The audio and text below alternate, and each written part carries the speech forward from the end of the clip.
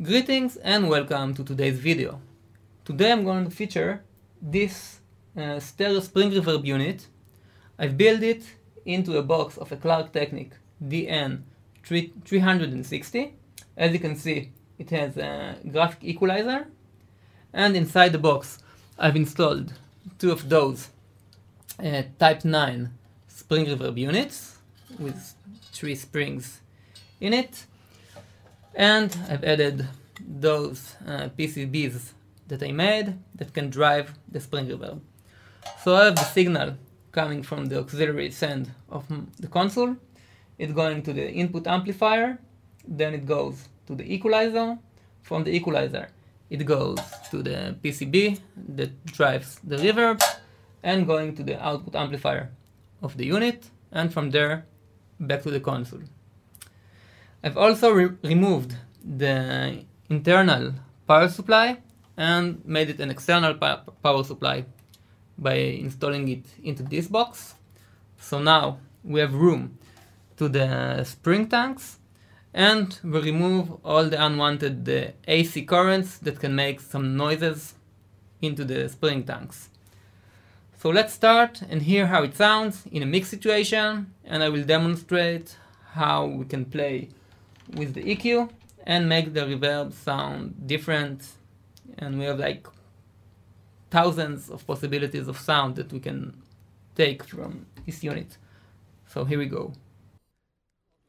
Okay, so let's start and listen to a mix of a rhythm that I'm working on. We will start by listening to it without the reverb, and then we will bring in the reverb and hear it in a stereo configuration. I have set up the EQ of each channel differently, so we can hear the different characters of the reverbs. We have the left reverb of channel 8 and the right reverb on channel 9. Here we go.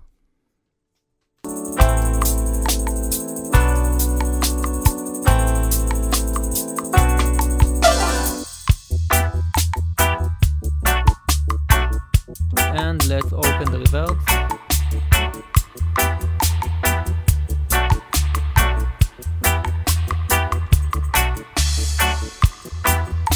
And let's listen how each instrument sound of each of the different reverbs. Let's start with the drums. This is the drums without the kick. This is dry. And now with the left reverb. And right reverb. And mix of both of them.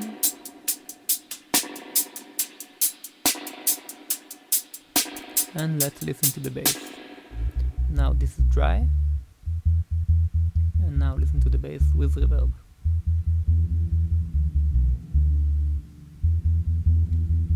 So this is only the right reverb, because on the left one I've got all the low frequencies, so there's nothing over there.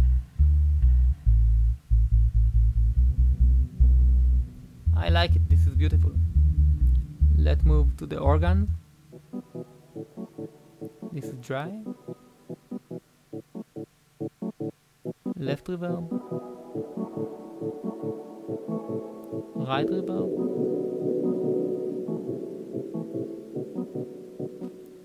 Skanking guitar.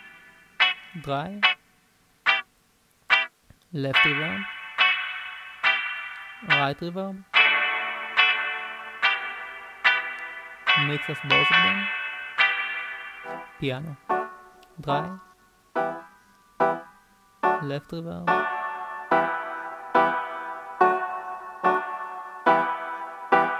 Right reverb.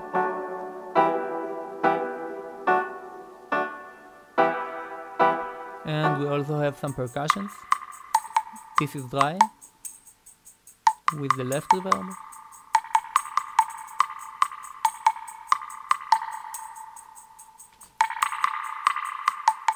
And right reverb.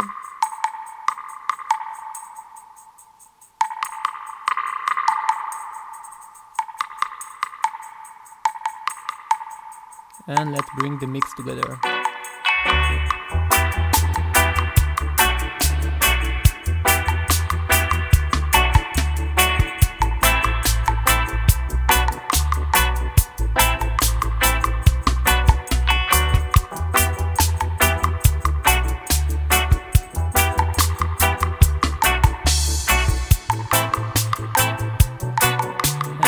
dry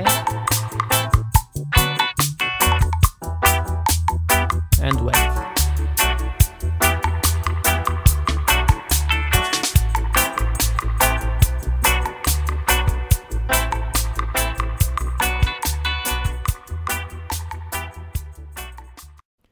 In this part of the video, I will demonstrate how the reverb sound changes while playing with the graphic EQ. So I will use only the upper reverb unit. I will send different instruments into the reverb and I will play with the faders. So we will listen how the sound changes while playing with it. So let's starting with the drums. First dry and then we will bring in the EQ and play with it.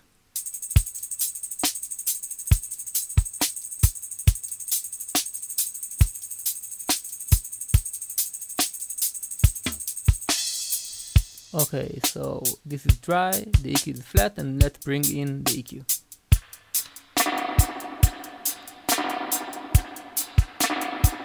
And let's start and play with the EQ.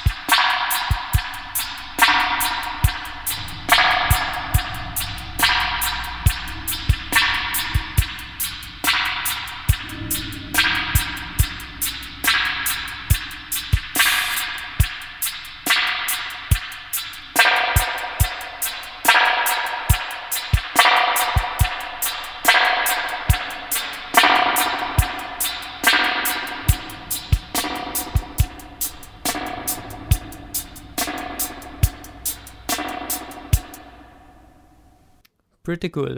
Now let's move to the bass.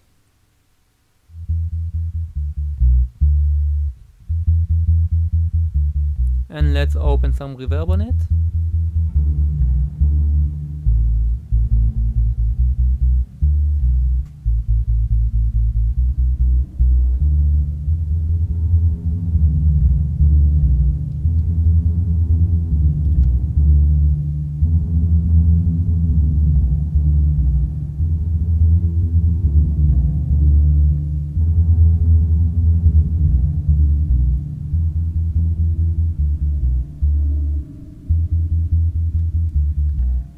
And dry. And let's bring in some skunking guitars. Now the EQ is flat.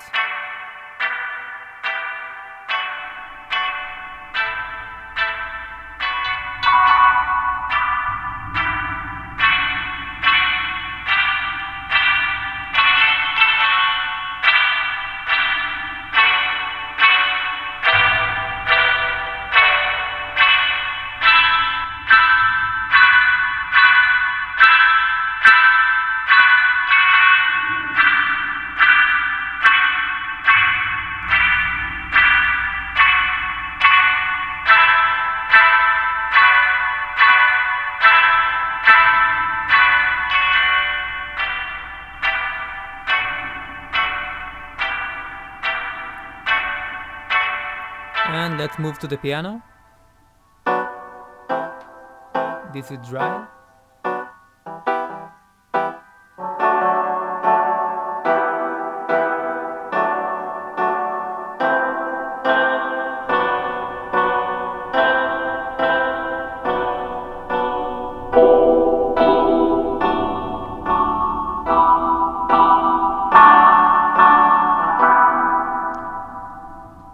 Okay, so let's move to the percussions.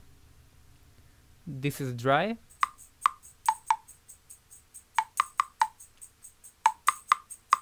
And with reverb.